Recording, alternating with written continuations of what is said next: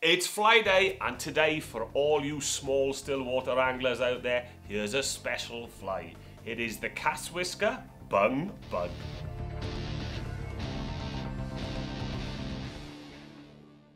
Bung fishing is quite controversial, but so many people fish it, and good luck to you. If you like it, fish it.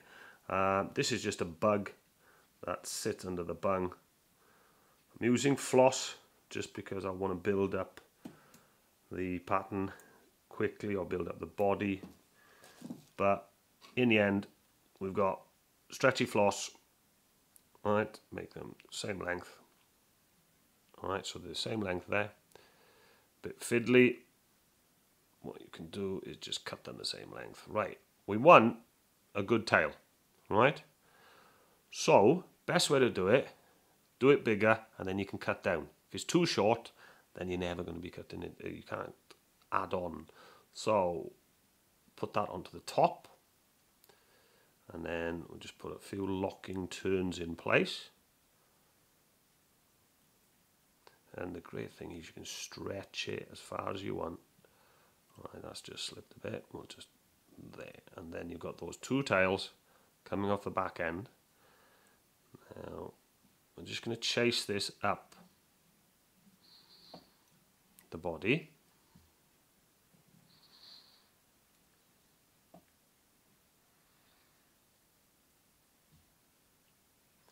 It just bulks it up a little bit, saves you actually having to tie so much floss up. So get it right up to the eye, because we're going to build and build and build this fly.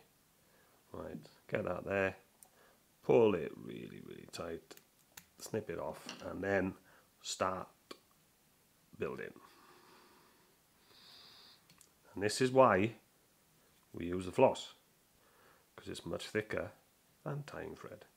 We want a really, really tapered, chunky bit coming all the way up towards the eye. So we'll go back down now. Sometimes we'll just spin the floss, let it loosen up so it goes on a little bit flatter, go all the way back down. Now we'll chase this tail now, so it just goes round the bend that little bit. So it's pointing down like that, and then just keep building.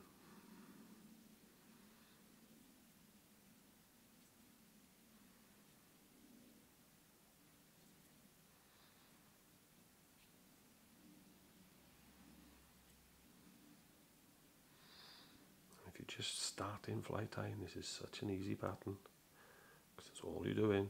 Just wrapping this floss round and round and round. I'm using a red bead, and could use a chartreuse bead, but if you're using a chartreuse bead, I would put a bit of contrast and put a collar. Do it in this colour, but then just put a collar behind the bead. There's just that little trigger point, but this way that bead is the trigger point. When you think it's chunky enough, keep going. You're giving them a gobful. And then what you do to finish this fly off properly is just coat it all in varnish.